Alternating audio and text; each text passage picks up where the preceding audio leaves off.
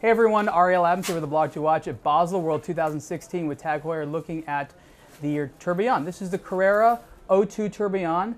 This was announced a little while ago, and this is the first time we've had it hands-on. Really cool watch. This is probably one of the most affordable Swiss-made tourbillon watches. It uses essentially the caliber 1969 movement re-engineered to be a tourbillon. So you have a automatic winding movement. Of course, you have a chronograph, you have a flying tourbillon. It looks cool, ultra modern. 45 millimeter wide case. This is the Carrera case, of course, the modern one. All titanium case. This is the unlimited version of the Carrera tourbillon, and you can see that it has segments of brushed titanium as well as black coated titanium. Legible dial, ultra modern look.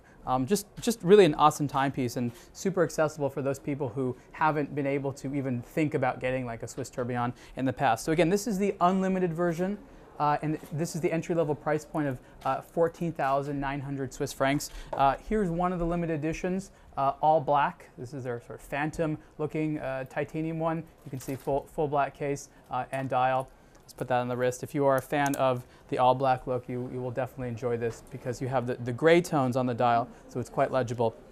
There are actually 4 versions. I don't have all of them right here, but here is the titanium and gold version, another limited edition model that looks quite cool.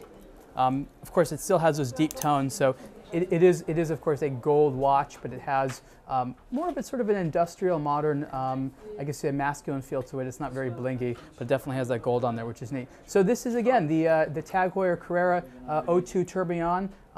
This is officially being commercially sold into 2016, and delivery should start in about spring. You can see more on aBlogtoWatch. Thanks.